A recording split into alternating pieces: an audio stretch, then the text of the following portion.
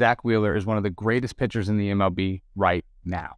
He states in a recent interview that he does a really good job of just resetting his focus during the start as well as in between starts. If things aren't going his way, he's very good at going into the dugout, resetting, slowing himself down, and going back out there in that next inning to compete with confidence. And he said this helps him stay in a more neutral mindset. He's more focused on what really matters and what's within his control each and every time that he takes that mound.